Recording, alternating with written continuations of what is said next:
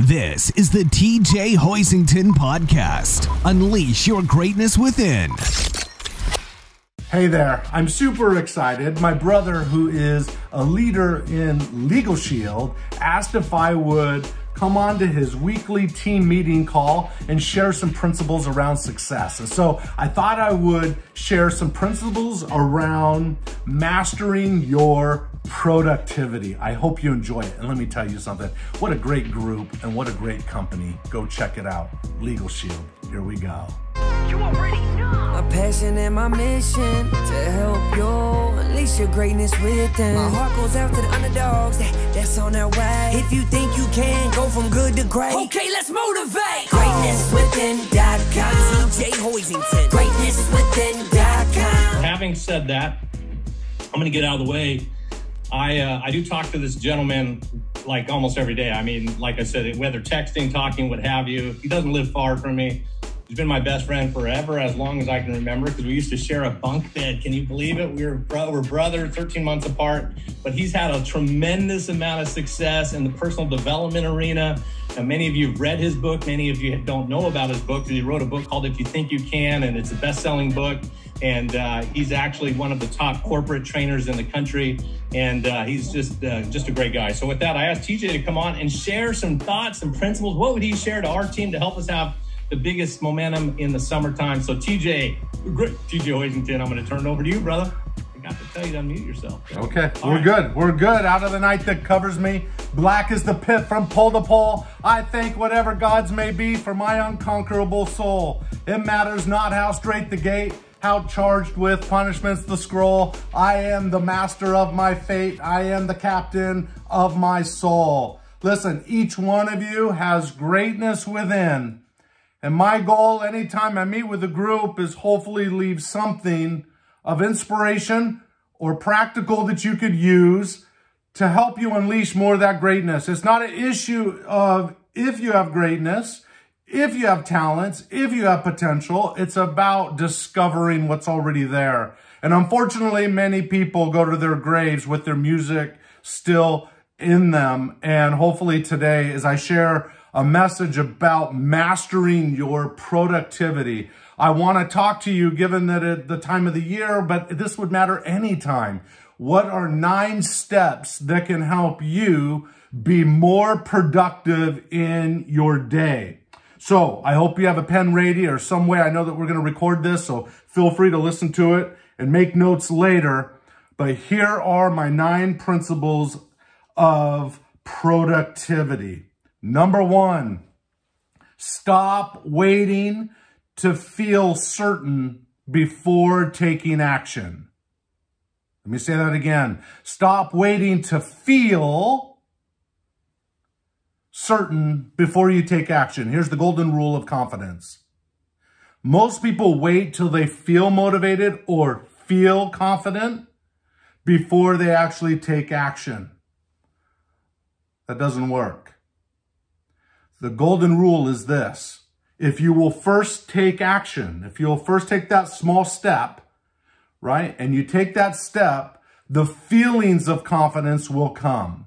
When you separate the high achievers from the low achievers, you see a pattern that high achievers have the ability to disassociate for a moment long enough for them to take the risk, to take the leap. Now, they're not doing it blindly. I'm not talking about blind optimism here. They have a plan in place. They have a strategy in place, which all of you do with your business already. That's already in place. You don't have to prove any of that stuff. Really, for you, it's just about taking those steps and doing the things you fear. And as Mark Twain once said, if you do the thing you fear will dissipate. That's number 1. Number 2, chuck down action items and tasks into small action items. Chuck it down. Listen, Steve mentioned that I wrote my first book in 2004, 2005 called If You Think You Can. That book, my back was such, many of you know my story. My back was against the wall. We had had a car repossessed at the time. I was living in my parents' basement. My wife says, you should probably go get a job. I said, well, I'll do that after I exhaust every idea that I had to make the business work. And the last idea that I had been procrastinating was writing a book. But after I'd almost lost everything, I told my wife I was going to go write a book. And she said, "Are you crazy? You're going to go write a book?" And I did. And within 2 months, sitting in the back seat of that car in a grocery store parking lot, this book was published. So that took 2 months. My back was against the wall. Motivation was on me. I had to get it done. I had spent 5 years teaching many of the principles, so it came quickly. But later, I wrote a book called Swiss Family Robinson, right? It's the first, if you go to Wikipedia right now, Swiss Family Robinson, this book, Return to Robinson Island is the title. This book is listed the first sequel in 100 years. My name's on Wikipedia for Swiss Family Robinson. You can check it out. But this book took me 2 years. The only way I was able to get this book done was piece by piece. It was about chunking it down. And that's the way you take a big goal and you achieve it. You chunk it down. And then I wrote a book with my daughter who started at 11 years old. That took a year to write. And you know what? We chunked it down. When you do too much at once, it's easy to get overwhelmed. And then we end up quitting on the goal altogether oftentimes. But if you chunk it down and trust the law of the harvest, and the law of the harvest basically says you'll sow what you reap and you reap what you sow. That's law number 1. So that means if you plant enough seeds, even if they're tiny seeds, eventually you're going to end up having a harvest. Well, what's law number 2 of the law of the harvest? The law of the harvest says, number 2, increased returns, which means you get more than you bargained for. If you plant a seed, you get a huge tree in return. But here's the tough thing, and this is what requires faith, is when you plant the seed or you take the small action, you have to trust that that action that you're going to take, as long as you're consistent, that eventually that will bear fruit. Here's what I have found through coaching all these years, over 2 decades of coaching. Many people don't hang on long enough to see the fruition of their goals. You have to stick it through, and all of a sudden doors will open and opportunities will show up out of nowhere, and you won't realize it's the 10,000 hour rule that Malcolm Gladwell talked about in his book, Outliers, which is every expert out there, every professional athlete out there has spent roughly 10,000 hours in practice before they made the big time, if you will. And you know what? You can do the same thing, but you got to be consistent and you have to trust the unknown during the process. Chunk it down and be okay with taking small steps. I always think in my mind, take 30 small steps and then take a huge step. Right? Don't always take small steps. Sometimes you got to shake up the gears and you got to take a big step. You got to step out of that comfort zone and realize you're more capable than you think you are. Okay, that's number 2. Sorry, don't get me listen, I'll get going on this stuff. Okay, number 3. Productivity comes down to focus. So there are 2 areas of focus that you can put as a little A and a B here. A, determine what is most important. What are your priorities? What are your values? And then make sure those are clear. Many people, as Zig Ziglar once said, are wandering generalities or a leaf in the windstorm because they're not precise, they're not focused, they're not clear. I wrote on the side of this piece of paper, Tony Robbins taught me when I used to work with him over 20 years ago, he would always say, a man with one, or a woman, doesn't matter, a man or a woman with one watch always knows what time it is. But a person with 2 watches is never quite sure. So remember this, a jack of all trades is a master of none. Get focused, know your priorities. And B, the second part of that is, in terms of focus, is you've got to manage and eliminate your distractions. You guys are all self-business owners and so forth. Hey, you got to manage your distractions. There's a lot of distractions in this world. You got to manage your social media. You got to manage the news intake. You've got to manage the people that ping you all through the day. And although we want to be helpful to people and we want to be a servant leader, what we really want to move toward is mutual help, not just service all the time without taking time out for our own values, needs, and wants. It's a balance. That's a paradox. And what I see with a lot of leaders is that they are so helpful, right? If there was a paradox and you had one trait called helpful and you had another trait up the side that said assertive, which the definition for this would be to put forward my own needs and wants, what you see in a lot of leaders, and it's not effective, is that there may be a 10 on helpfulness, but only a 2 or a 3 on assertiveness or taking time out, putting your own needs and wants first. And here's what I find. You have leaders and workers inside companies, this is what I see, that go home exhausted every night. And I'll say, do you leave 2 or 3 or 4 or 5 things on your desk that aren't accomplished every day? And those leaders will tell me without batting an eyelash, every day they go home with things not done. Why? Because they're constantly helping everybody else out. So I teach leaders to do this. That's great that you want to be a servant leader. But as Jim Rohn would once say, self-sacrifice is not noble. Self-improvement is noble. Okay, so here's what I ask people to do. I say, hey, listen, this has to do with distractions. Next time someone comes to you and says, hey, I need your help on this, I tell leaders to do this. I'm happy to help you with that, but here's what I suggest you do. You do parts A, B, and C, and then call me back and I'll help you with D. What you're doing in that moment is you're teaching people, other people, to become self-reliant.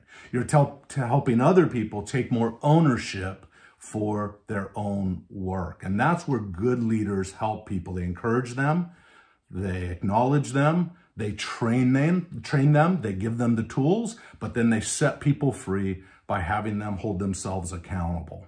Okay, so productivity, that was focus. And 2 things are know your priorities and manage your distractions. Don't just let people come up and take your energy away all the time or you won't get stuff done. Number 4, where possible, block out time to complete tasks. Listen, if you have a sweet spot that works for you, when you tend to do really well and it's comfortable to make those phone calls, maybe there's a 3-hour block in your day, then block out all your distractions. Or maybe for someone like me, it's blocking out a certain time every day when I write and I focus and I block everything out so that I can be really effective. We all have areas where we're most effective. I know where I'm most effective. When I'm on a run, when I'm running, I'm in a place where I'm not usually distracted. I'm in my zone, trying to keep my legs moving. And then number 2, I find that I'm very effective on an airplane, right? Because I'm limited on where I can go and what I can do, so I tend to get a lot done. Or when I'm in the car, oftentimes I'm a content creator, so a lot of times great ideas will come to me when I'm in the car. So I make sure I'm effective by always carrying with me some form of a recorder so I capture those ideas. All right, so block out the time to complete tasks. Number 5, and I love this, and it was stated, I took this from Mel Robbins, New York Times best-selling author. I love that she said this. Quote, own your mornings. Own your mornings.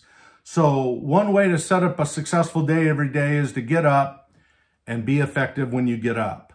So what that is, I don't know for you, but you've got to get into a routine, a rhythm that helps you become effective. And if you can start your day off right, hey, you'll be better off throughout the day. Number 6.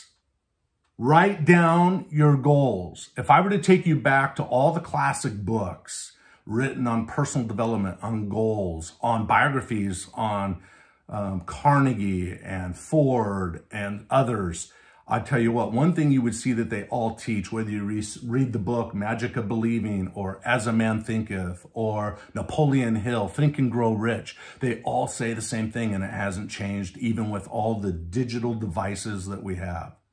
Write your goals down. I didn't say put it in your phone. I'll tell you right now, if I could show you my phone right now, you would see over 7,000 notes. Yes, I document in my phone, but anything of value or setting a goal or a task that you want to achieve, write it down on a piece of paper. There's something magical that happens when you write something down, even if you put it aside and you don't look at it. I don't suggest that, but if you did do that, there's a high chance you will have accomplished that goal. I made a list 20 years ago of goals that I wanted to accomplish. I lost the envelope that I put that in, and 15 years later, I found that envelope, opened it up. To my surprise, I had achieved 90% of the goals on that list. There is something to be said for writing things down at the neural level and the habitual level, and really burning it into the mind is really powerful when you write it down. Number 7, develop a strong vision for your life or your business, or both, better yet, both. A strong vision. I've always said this: the higher the vision, the less discipline you need to be successful. The higher the vision, the less discipline. The lower the vision, the higher the discipline you need. You got to force yourself to get it done, right? It's a have to versus a want to. When the vision is high, it's a want to, and then you do it naturally, free-flowingly, unconsciously, right? When you want to do it because it's something that inspires you. Find that vision for yourself, why you're building the business you're building, why you're living the life that you're living. And I'll tell you what, you will find that doing those hard tasks will become a lot easier the higher the vision is. All right. Number 8, get sufficient sleep to recharge your batteries. Don't live and perform on fumes. Get the rest that you need. Eat healthy. Take care of your body. Right? Do the things that keep that immune system strong. Exercise, but make sure you definitely get enough rest every night, the best you can. And then number 9, create a success team. In your business, I'm sure a lot of you have a success team. You have your weekly meetings. You're associating with each other on a regular basis. That is vital. In my business, I'll tell you what, the years that I've done quantifiably better financially versus other years are those where I had a team around me. Unfortunately, I have a team around me today. And that makes a huge difference when you have a team. So get partners to work with, get people that share your vision. Again, you're not going to share your goals with everybody. You're going to share with your goals with people that, that you trust, that somewhat have a vision of what you're trying to do, someone of a like mindset. That will help, right? If you just share your goals with naysayers and dream killers, that's not going to help you, okay? So get away from those people. Share your goals with people that will support you. Better yet, associate with people that will press you a little bit, but that want to see you succeed. And allow them to give you real feedback. And don't become defensive when they give you real feedback, okay? Be okay with the feedback. Let's see.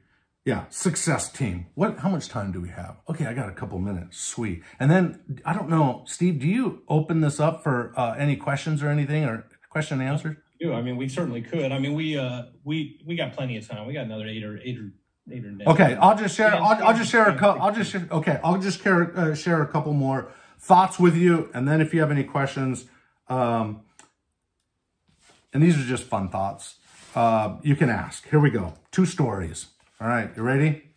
Dave Kimes. We have the Olympics coming up in Tokyo. Dave Kimes, Olympic rifle marksman, tried for the Olympics in 1960, but didn't make it beyond the qualifying rounds. He tried again in 1964 and finished 10th. Again in 1968 and in 1972. He failed to qualify.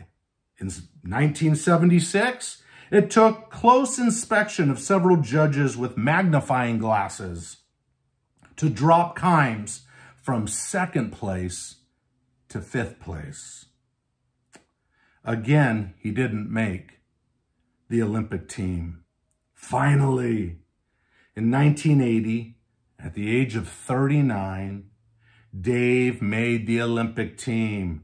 And that was the year, the first time in history, that the United States didn't compete in the Olympics. Whew! You think your life is tough. Here's the challenge right now. We live in a victimized world. Don't buy into it. Don't buy into the victim that something's not possible. Remember, I was that guy that didn't read my book till I was a junior in high school because I couldn't read. Steve had read all the books. He read all of them. He read all the Hardy Boys, all the Nancy Drew. I tried, and I realized I couldn't read, and so I gave up. I said, I'm not a reader. You're either born with it or you're not, so I'm not even going to try. Unlike Dave Kimes, I gave up. And it wasn't until I picked up that tape from Jim Rohn, who said all leaders are readers, that at 15 years old, I decided I'm going to read my first book. And I did. And to think that today, I sit here with you today, and I've written several books, I tell you, I know what persistence is about, but I will tell you what comes before persistence, what comes before success is not expecting others to hand you anything, number one. And number two is not to become a victim. I don't know if I can express that any clearer. We live in a world that is increasingly has the tone of victim and that people owe you something. No. That's only a short-term, maybe benefit to a small group. I've spent over 20 years teaching people, no matter their circumstances. It's the first chapter of If You Think You Can. No matter your circumstances, you can rise above your circumstances, no matter the age, no matter the circumstances. And I can go down the list and I can share hundreds of stories with you of people that came from very little, difficult times who made it. And you can do the same thing. Never lose faith in that. All right. That's the first story. And then the second story is master your thinking, or at least manage it. During the Masters golf tournament many years ago, golfer Mac McClellan had been playing poorly. Quote, "Honey, I'm playing so badly, I'm afraid I might hit somebody," McClellan said to his wife prior to the start of the second round. His tee shot on the first hole hit his wife and knocked her unconscious. Wow. How's that for predicting behavior? Remember this. Words trigger images, which trigger performance. And words predict and perpetuate performance. Raise the quality of your language. Raise the quality of your internal thinking. That's vital. Rise above the low frequency to the success frequency, which has a higher frequency, frankly. Just be careful what you buy into and what words you repeat over and over, because whatever you repeat over and over and over, you lay a seed. And eventually your external world harmonizes with those words, with that energy, with that field of success, if you will, or lack thereof. So make sure the words you're using, if you see yourself being critical of others, if you find yourself saying negative things, catch yourself and say, no, stop. What I mean is, and then restate it a better way. Get in the habit of correcting yourself. I remember when I was, 18 years ago, somewhere in that time frame, I found myself getting really upset when I would go to a store and I would go to pay for, let's say, a shirt. And the person behind the counter would say, hey, can I see your ID? Because I would hand them my credit card or whatever. And they'd say, can you show me your ID? And I remember internally, I would get so upset. Like, why would you question me? Why would you question me? I am who I am that I say. And I find that went on for maybe a year or two. And finally one day I was teaching a seminar and I thought, wait a minute. Listen to me very carefully, but don't watch me too close. I had to apply these same principles to myself. So the next time I went to the store, I can remember exactly where I was as I sit here right now. I sat in the parking lot. I closed my eyes. I imagined myself going in the store, buying the shirt that I was hoping to find and buy. And I imagined this while I was sitting in the car. And I played the image of the person behind the cashier desk asking me for my ID. And I played the movie of myself, not as I used to be. I played the movie of myself taking out my ID and giving it to them with a smile on my face and saying, thank you for checking my ID. I recognize that you are trying to protect me. And from that day, I went in to the store. I acted out that story in my head. And for 18 years now, I've never had that issue. It's about waking up. Wake up, recognize what's serving you in the long term, and saying, wait, I'm going to try a different vehicle going forward. All right. Listen, I hope you felt my heart. I know you probably feel a little bit of my enthusiasm, but hopefully you got something out of this today that you can take and use in the future. I threw a lot at you. Thanks for being good listeners. And by the way, just a little selfishly, go check out the Unleash Your Greatness Within podcast. It's my podcast on iTunes or Spotify or whatever. Go check it out. I interview all kinds of high achievers. In fact, the next one I'm going to interview is a person who believes, a scientist and an author who believes with the technology we have today that we can live to 200 years old. That book is coming out in a month, and they want me to interview this guy. I wonder what kind of questions I'm going to ask this person. Ooh, that's going to be fun. All right. That's my message, Steve. All right. Thank you for being a part of it and listening to me.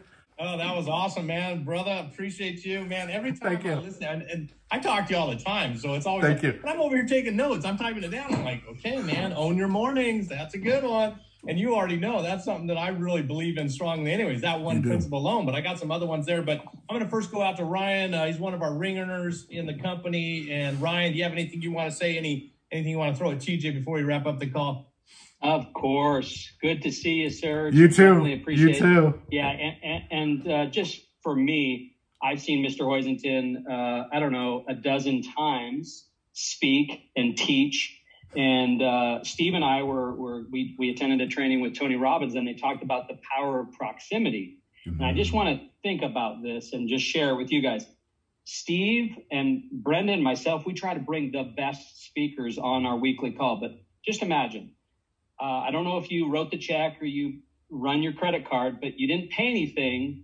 Companies across the country and the world pay Mr. Hoisington to speak at their events. Now think about this. He's been paid hundreds of thousands, including $1 million, to be a representative to teach personnel. We get him for free, ladies and gentlemen. This is phenomenal, number one.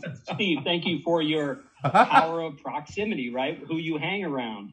It is phenomenal. I absolutely love it. Secondly, when he talked about fear, because we have so many brand new people, and the first thing they do is sign up. The second thing they do is back off because they're scared. And what you said was, do the thing that scares you the most and it'll dissipate, right? Chunk it down first, chunk it down first, and then trust the delay between taking action and achieving the result. There's always a delay, but you got to hold fast to that trust when you don't see results. Okay, sorry to interrupt you. So important that our new people understand that. It is such a viable principle. Everybody wants to be as good as Steve Hoisington. And it's like, okay, he probably wasn't that great on his first day.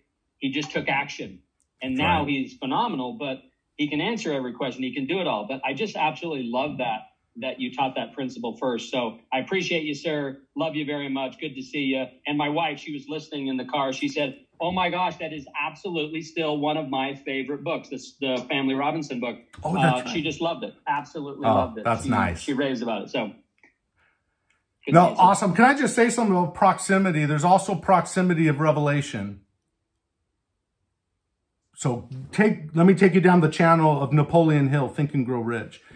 It is true what you just said, that proximity is key. And when you get around the right people and you fill your mind with the right books and you fill your mind with the right content, it's amazing what will flow into your life.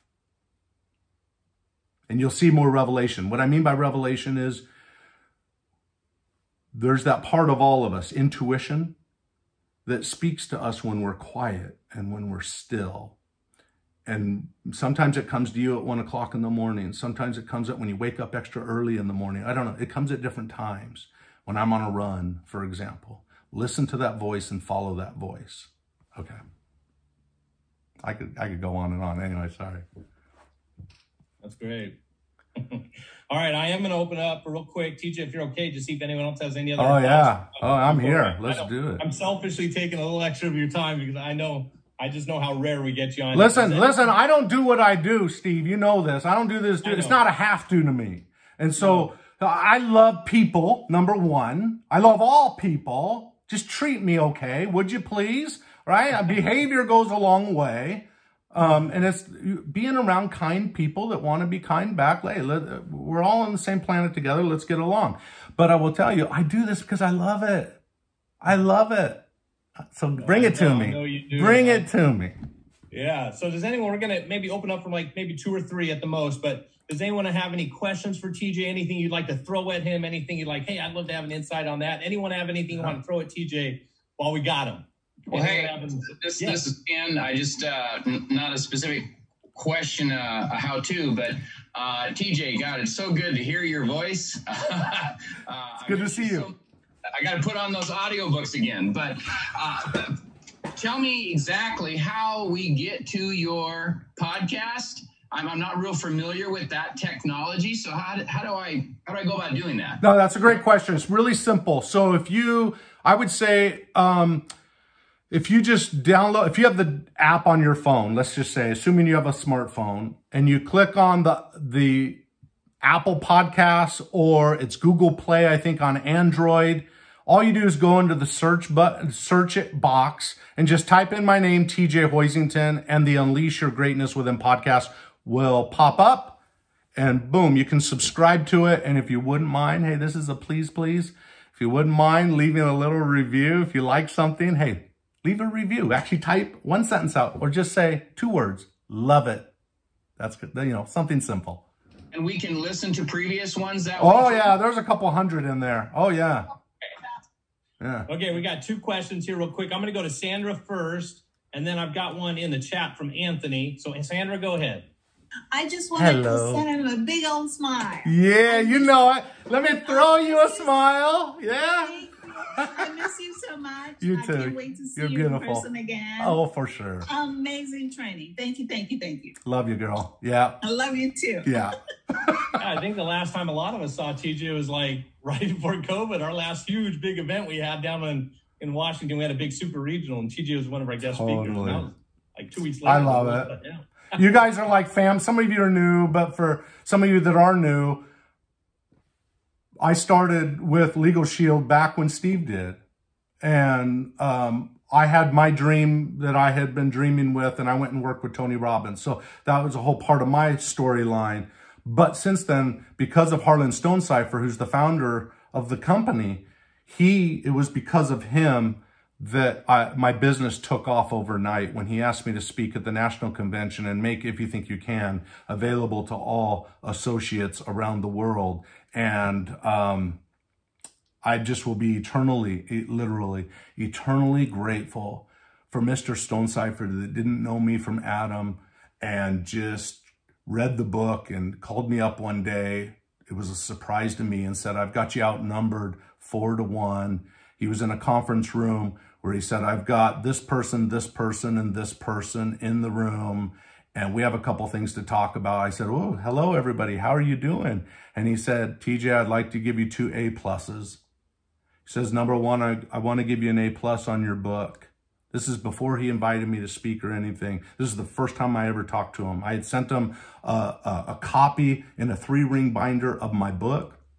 And I said, well, thank you, sir. That's really great. And he says, I want to give you a second A+ on persistence. I said, excuse me? He said, persistence. He goes, Bruce Redwine, who's my assistant, told me how many times you called to check up on me to see if I was reading your book in that 3-ring binder. And you called like 80 times in 1 month. I talk about persistence. I tell you what, my wife said, go out and call again. So anyway, and then he said, will you speak at my national convention in 2 months? And I thought, absolutely. Here I am living in the basement of my parents' house.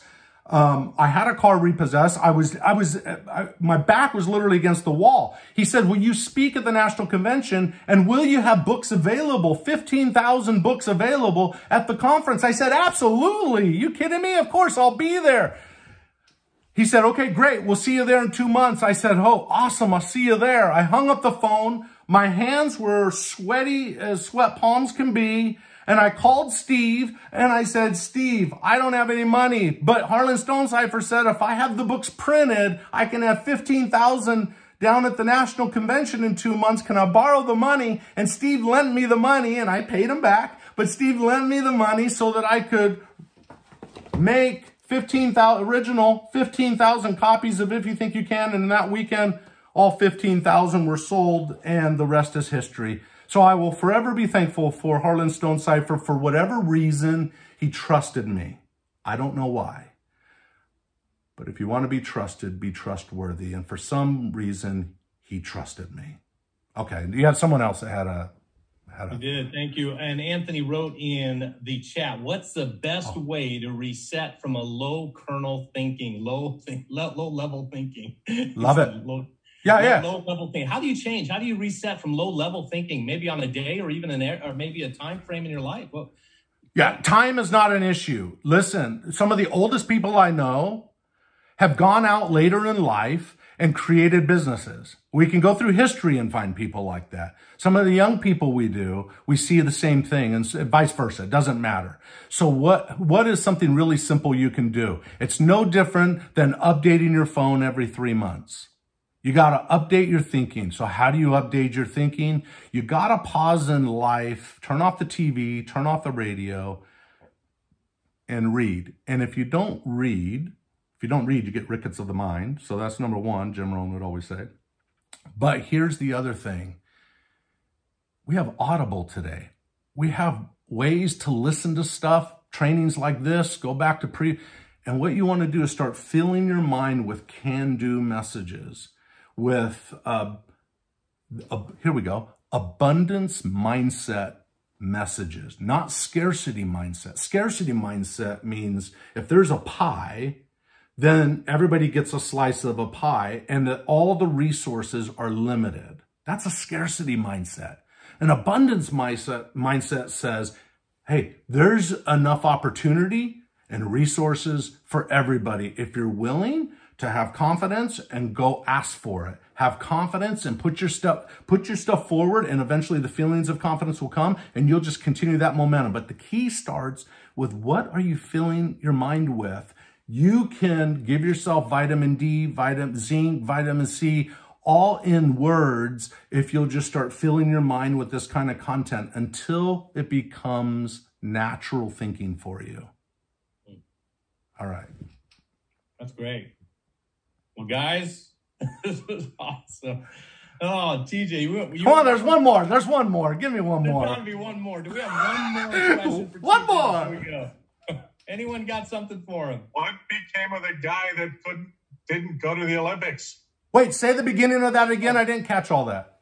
The guy who tried to get into the Olympics after 1980, what became of him? You know what? I never followed up. His name is Dave Kimes, Kimes. I don't know. Did he become a victim? I don't think so. What else did he end up doing? He had to pivot. And for many of you, because of COVID, this is a time of pivoting. So use the opportunity to pivot. Yeah. Love it. Good question, Dave. Yeah. All right. Well, now we're all going to race over to Wikipedia and find out whatever happened to Dave Kimes. Yeah. That's right. But that was a great story. All right. Anyone else have anything you want to throw at TJ before we wrap up the call? It's so good to see everyone. We got Hawaii on the line. We got Illinois here with one of our new associates, Nick. We got people all over the country. Anyone else have something? TJ, thank you. We love you. We love you. Keep smiling. When you see someone else without a smile, right, Sandra? Give them yours. All right. Hey, that was awesome, team. Let's go out there and rock and roll. This is a great week. You and I take these principles, apply them. We will be posting this on our team website tomorrow. I think TJ is going to have a version of this as well available. So we'll go ahead and post that for everybody to share with your team, because some people weren't able to get online. And so with that, thank you, TJ. Again, you betcha. Thank you all. Hey there. What'd you think? I hope you enjoyed this podcast episode. You know, it's my pleasure to share these insights and distinctions that will lead to more happiness, fulfillment, and achievement in life. So, hey, if you like the message, if you like the podcast episode, hey, do me a favor. Would you give me a thumbs up? Would you give me a star rating? I'd really appreciate it. Better yet, if you wouldn't mind writing a little review wherever you're listening to this from, that would be really great. I'd appreciate it. All right, now go out there and unleash your greatness within. GreatnessWithin.com.